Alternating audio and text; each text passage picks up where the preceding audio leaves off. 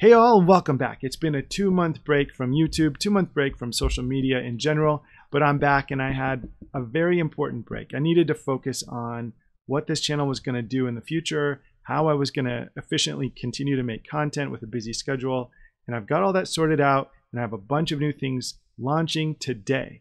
The first thing that comes out, even though this has been largely an Artrage or Rebelle channel, I have a very important class that is for Photoshop. So the big daddy of digital art tools is Photoshop, and I made a digital art course with Domestika that I'm very excited to launch and to share with you. We'll be doing some giveaways and some really cool things with that class, so keep tuned in so you can be a part of all that. That stuff should launch today, tonight, tomorrow, and all through the week.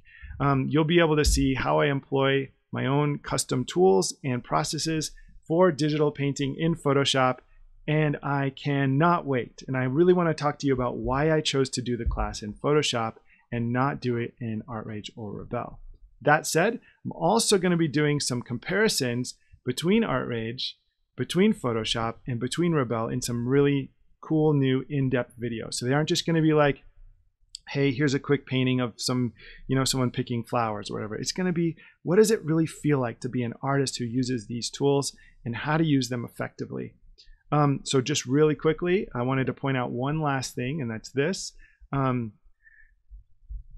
This Photoshop class that I have coming out with Domestika, it was a huge endeavor and it took a ton of time, and I'm really excited to share it with you guys. And one of the tools that I developed for this was a big set of brushes that continues to evolve. Even today, I'm tinkering and adding things. So that set of brushes will be available to anyone who takes the class.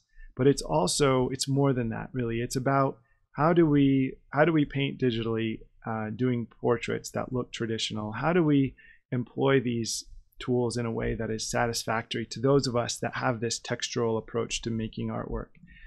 So you can see all of these paintings were done with that brush set, and they all have evolved out of my own sensibilities there. So I want to share that with you. I want to talk to you about tools, techniques, processes, comparisons, and reviews of all of these different softwares.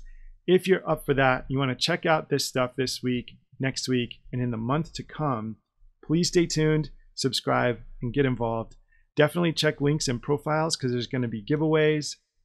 There's going to be free courses given away for Domestika. There's going to be tools and brushes giveaways for Artrage, for Photoshop, for Rebelle. There's all kinds of things that I have planned, and it's going to continue to evolve. So my Patreons got a head start on some of the free course offerings, but everyone else, keep an eye on this space for the rest of the week. And thanks so much for checking back in and not losing sight of me while I was away, but I'm back, and I'm back for good. So I'm excited to be here. Thanks so much, guys. Take care.